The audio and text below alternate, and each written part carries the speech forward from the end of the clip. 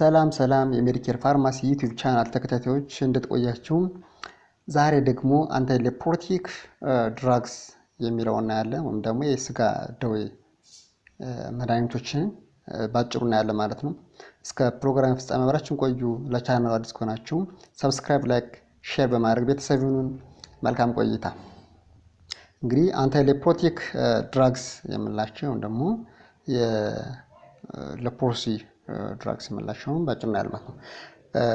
ሌፕሮሲ ወይም ደግሞ የስጋ ደዌ በሽታ የምንለው also known as Hansen's disease በመባል ይታወቃል። is an infectious disease caused by Mycobacterium Leprae and involving the skin and peripheral nerves. በተለይ ሌፕሮሲ የሚባለው በማይኮባክቴሪየም ሌፕራ በሚባል ባክቴሪያ የሚመጣ በሽታ ነው ማለት ነው። ብዙ ጊዜ የሚያጠቃው ምንድነው? ይሄ peripheral nerve እና skin ነው የሚያጠቃው ማለት ነው። Mycobacterium leprae has never been growing in the vitro. ሌላኛው ከነዚህ ውስጥ እንግዲህ ከአንታይሌፕሮቲክ ድራግስ የሚለው የፋርማኮሎጂክ ፓርቱን ስለምናይ አንደኛው መድኃኒት የዳፕሰንስ ምንለው ነው ማለት ነው። It is effective in the long term treatment of leprosy ነው። The most widely used in Dapsone. ከዳፕሰን ውስጥ ደግሞ most የምንጠቀም ምንድነው? ዳይአሚኖ ዳይፌናይል ሳልፎን ምንለው እና የምንጠቀመው ማለት ነው። Like the sulfonamides it inhibits folate synthesis ነው። ልክ እንደ sulfonamide folate synthesis inhibit ያደርግልናል ማለት ነው። The combination of Dapsone, Rifampicin and Clofazimine is recommended for initial therapy. በተለይ ይሄ ሌፕሮሲ ትሪትመንት በሚጀምረው ሰዓት በመጀመሪያ ሲጀምር ወይም ደግሞ ኢኒሻል ቴራፒ ላይ ሪፋምፒን ዳፕሰን እና ክሎፋዚሚን ኮምባይን አድርገን አንድ ላይ እንሰጣለን ማለት ነው። ስለዚህ ተጠቅመናል። ሌላኛው may also be used to prevent and treat pneumocystis jirovecii pneumonia in AIDS patients. በተለይ PCP ብለን የምንጠራው ብዙ ጊዜ ይሄ opportunity infection ከሚባሉት ውስጥ ነው። ወይም ደግሞ AIDS ወይም ደግሞ አሪቬት ተጠቃሚዎች ወይም ደግሞ HIV ፖዚቲቭ ለሆኑ ሰዎች ጋር ብዙ ጊዜ ኮመን ነው። ይሄ የሚከሰተው መቼ ነው? ያው CD4አቸው በጣም ዝቅ በሚልበት ሰዓት ይሄን ይከሰተማል። ስለዚህ ይሄኛውን ትሬት ለማድረግ ዳፕሰን እንጠቀማለን ማለት ነው። ሌላኛው ዳፕሰንስ half life is 1 up to 2 days ነው። half life ከአንድ እስከ 2 ቀን ሊሆን ይችላል። A drug tend to be retained in skin, muscle, liver and kidney.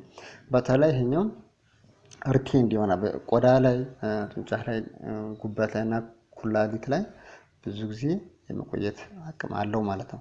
ሌላኛው usually well tolerated ነው። Toxicities እና many patients develop some hemolysis develop ሊያደርግ ይችላል። ይሄ ምንድነው? የግሉኮስ 6 ፎስፌት ዳይሮኔዝ ዲፊሺየንሲ የምንለው ማለት ነው ሊያስከትል ይችላል። ሌላኛው ሜቲሞግሎቢኔሚያ is common ነው። ይሄኛው ደግሞ ምንድነው? ኦክሲን ኬሪንግ ሄሞግሎቢን ይቀንሳል። ሌላኛው gastrointestinal intolerance, fever, pruritus and various rashes occur. ሌላኛው erythema nodosum leprosum often develops especially lepromatous leprosy ከሆነ erythema nodosum leprosum ምንለው ዲቨሎፕ ያደርጋል። እኛን እናደርጋለን may be suppressed by corticosteroids or by thalidomide. corticosteroids መስጠት ይሄኛው erythema nodosum leprosum ምንለውን መቀነስ እንችላለን ማለት ነው። ሌላኛው ሁለተኛው ደግሞ ሪፋምፒን የሚባለው ነው። it's highly effective in lepromatous leprosy. It's the most bactericidal effect አለው ሪፋምፒን ማለት። mechanism of action binds the DNA dependent RNA polymerase complex and coupling transcription. በተለይ ደግሞ DNA dependent RNA polymerase complex እንዳይካሄድ ያደርጋል ማለት ነው። because of the probable risk of emergence of rifampicin resistant Mycobacterium leprae. በተለይ Mycobacterium leprae ላይ risk of emergency ቻንስ አለው ማለት ነው። ስለዚህ ምን እናደርጋለን? the drug is given in combination with Dapsone or another antileprosy drugs. ከሌፕሮሲ ሆኖ ከዳፕሰን ጋር ኮምባይን አድርገን እንሰጣለን።